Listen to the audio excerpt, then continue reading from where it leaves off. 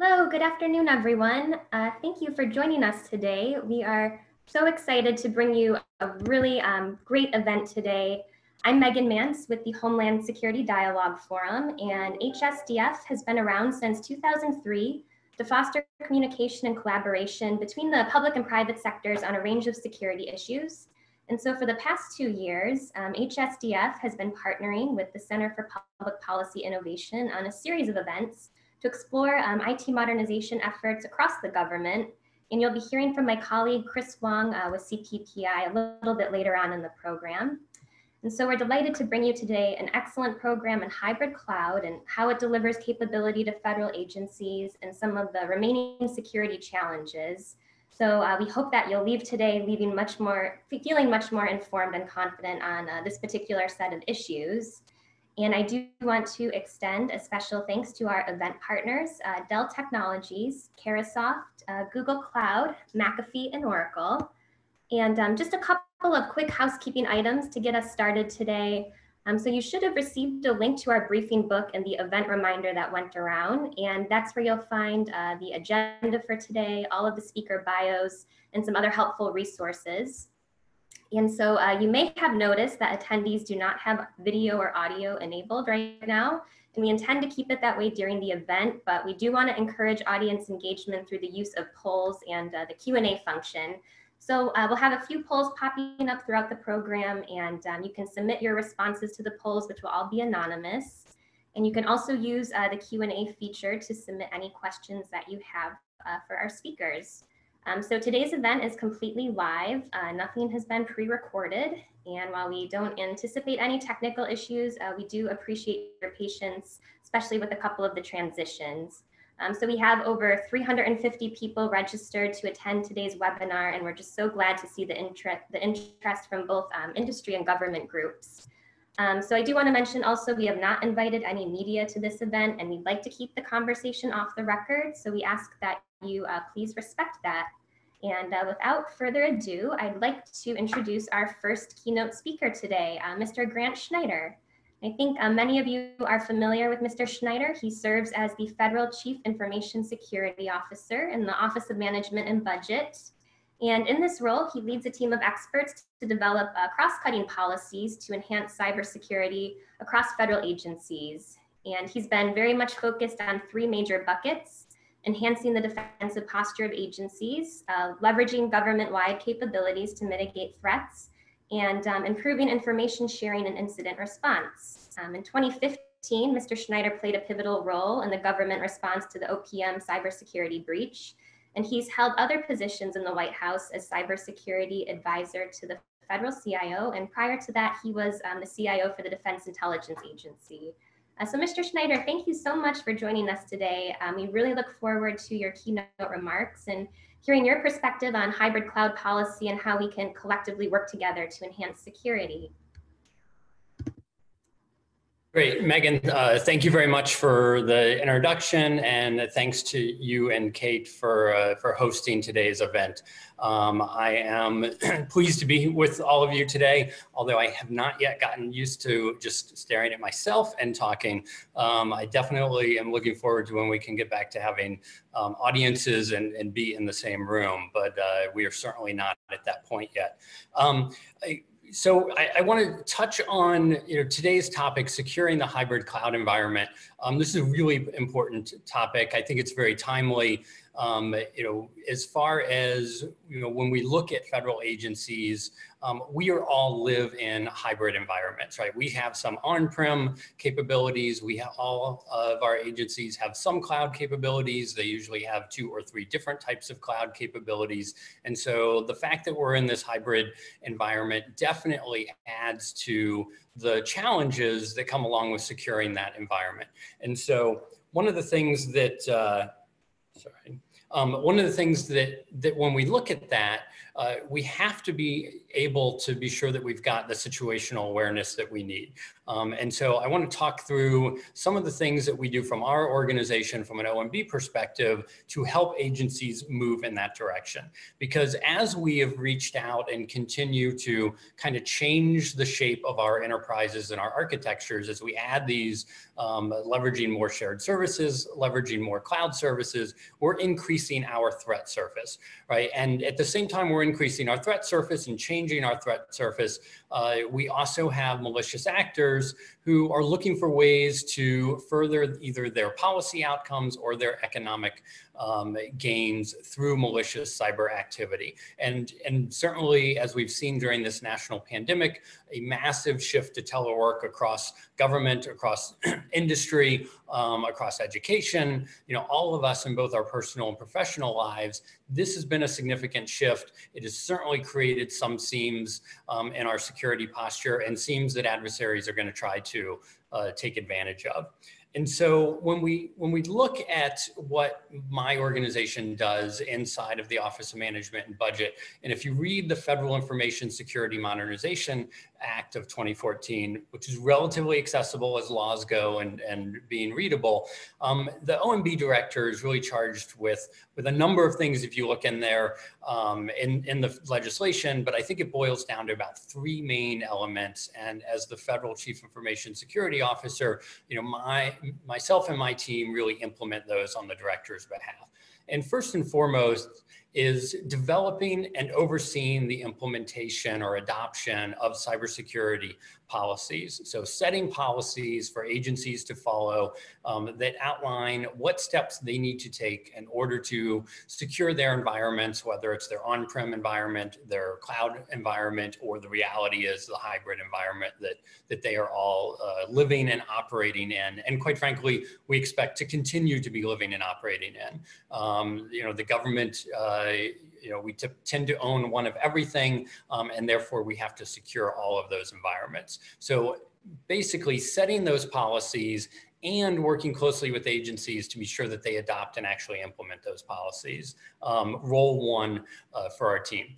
Role two for our team is ensuring that agencies are protecting federal data and federal information systems commensurate with the potential risk of harm from a compromise. So what does that really mean? Risk management. Right, making sure and laying the groundwork for agencies to take a risk management approach to how they are securing their environments.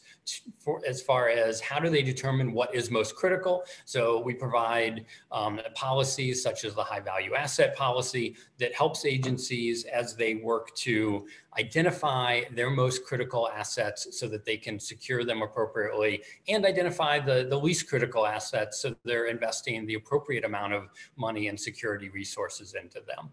And then the third piece is ensuring that federal agencies are complying with any government-wide cybersecurity requirements. And so those could be laws, legislation, they could be OMB memos, memo policies that we put out, they could be binding operational directives from the Department of Homeland Security, or they could be standards and guidance from the National Institute of Standards and Technology inside of the Department of Commerce. And so making sure that agencies are implementing everything or complying with everything, which, compliance gets a bad rap inside of cybersecurity. I really view the compliance as, necessary but not sufficient. So whenever we can have a compliance checklist, that's great. However, that doesn't really get us to the security piece. So when we talk about managing agencies' involvements and really measuring their results, we take what's in the FISMA legislation, we couple that with our cross-agency priority goals through the President's management agenda, and really use those to oversee what agencies are doing and indeed to help them make this risk management decisions in their environment.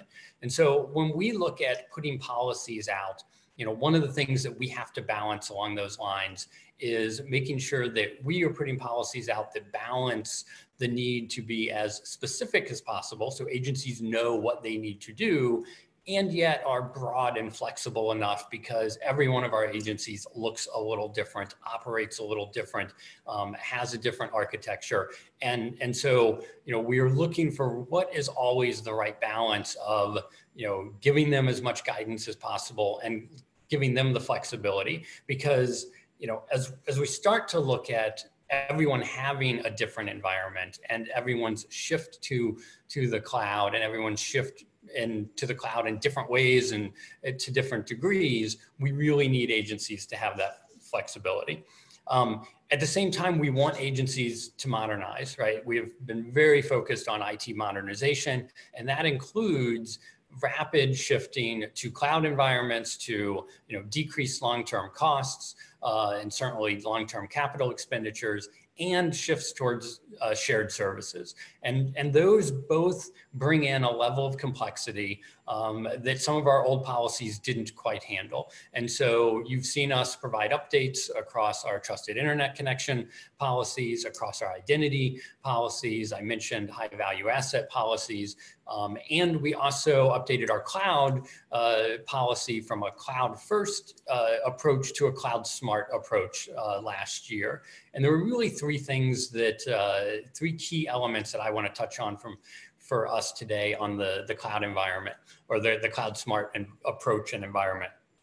First and foremost is security, and really moving to a security environment that has the flexibility and shifts from, a perimeter security. We still need to do perimeter security. I don't think perimeters are going to go away per se, but they've radically shifted as we move towards mobile solutions and mobile capabilities and cloud capabilities. And so we need to shift our security posture to really be about the data and, providing the security for the data, where the data is at, and kind of meeting it on its own terms. And so, inside of that policy, we think we provide the flexibility and really the drive to get agencies there.